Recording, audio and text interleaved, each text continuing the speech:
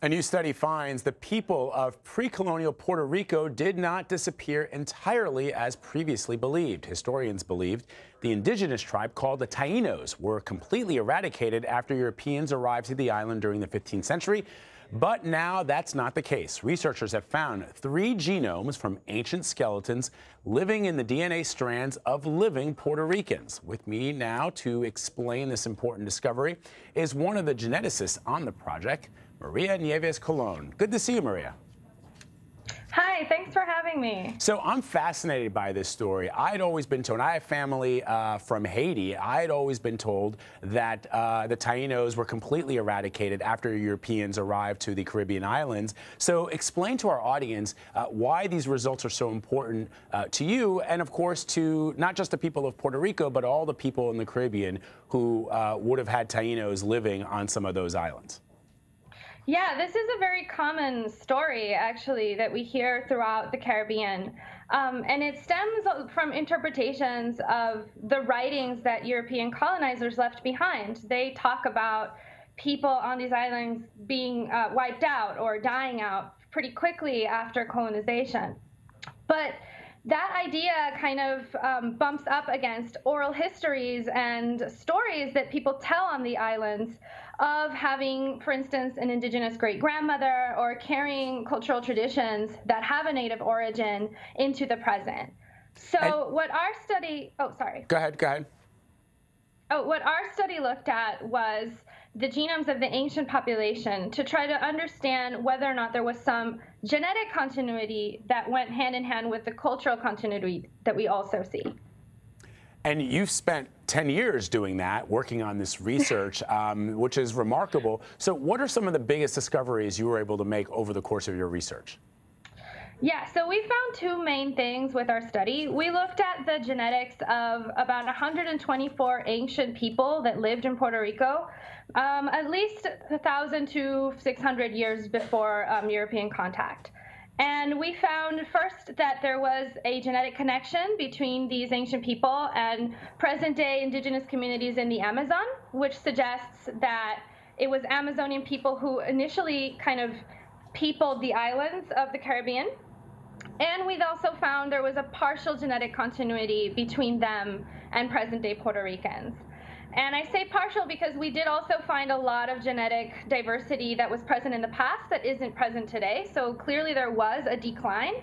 But the fact that we found 3 sequences that persisted into the present day suggests that this wasn't a complete genetic extinction. That's fascinating, and I had always long wondered where the Taino actually came from. So the idea or the hypothesis that they originated in what is present-day Brazil is also really, really interesting. Did the climate in Puerto Rico and in the Caribbean make it difficult to analyze the DNA? Yeah, well, that's part of the reason why it took so long. So the same conditions that make the Caribbean a beautiful place for vacation, the warmth and the humidity, make it possibly the worst place for DNA preservation.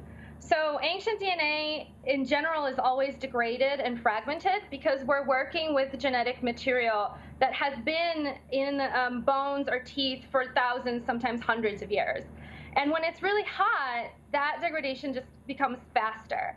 So in order to deal with those issues, we had to work in extremely clean conditions. So we would take the skeletal remains and we would analyze them in a clean lab, and then we would wear these spacesuits that sort of protect the samples from our own skin and hair so we don't contaminate the samples.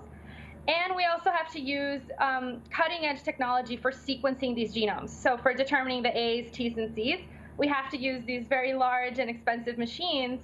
And that kind of technology just wasn't available 10 years ago. So that's part of the reason why it took us such a long time to do. And, you know, so the other thing that I'm sort of intrigued by is modern-day humans have been on this planet a relatively short period of time when you compare the age of the planet and you compare the age of some species of animals who have been here for many millions of years. I wonder why there was never a study done of people now living in the Caribbean, in addition to Puerto Rico and some other countries, to discover whether or not the Taino may have mixed with the population of either colonial Europeans or even Africans who were brought to some of these these islands, and that DNA would be, you would be able to see that DNA in modern day genetic testing. But has that never been the case? Yeah, there's been previous research, but most of it has been done with present day populations. So like Puerto Ricans that are living now, like myself or my family, would get sampled and we would look at their genetic diversity. And as you said, we would find that there is a mix between Native American genomes of Native American ancestry and African and European ancestry. But the question that we weren't able to answer through those approaches was how much of that Native American component stems from the island's ancient inhabitants versus coming from Native peoples that came later on, perhaps relocated through the process of colonization or something like that. So we did have previous research in that. It's just that it was different in focus. Really fascinating. So how does your discovery now alter the way we think about the history of Puerto Rico? Well, for me personally, I think it gives voice to communities that were marginalized and misrepresented in the historical record. So by integrating the ancient DNA with archaeology and also examining the historical record, we can sort of paint a more complete picture. It's as if we had a puzzle and we were missing some pieces, and this work allows us to have a much clearer image of that puzzle because we can add one more piece to it. And it also tells us that some of these oral histories, some of these cultural traditions that people have must also be considered as sources of evidence when we ask research questions about the past. And so I guess after spending 10 years doing this fascinating study, what is next for you? Well, I'm currently collaborating with other people to expand this research to look at other islands in the Caribbean. We would like to obtain higher resolution data and data from many other ancient communities so that we can see if these patterns replicate in Haiti or in Cuba or in other places in the region. And we're also looking at expanding sampling across the Americas, so we can have a much better reference point when we're analyzing the ancient genomes of the Caribbean to other populations. That's really, really fascinating stuff. And where can people find your just completed research?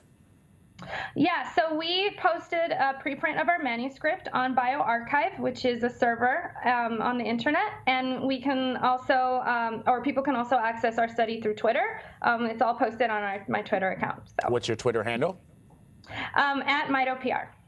All right, awesome. Thank you, Maria Nieves-Colon. We really appreciate it. And come back and tell us as you update the study what more you've learned. We'd love to hear it. Thank you for having me.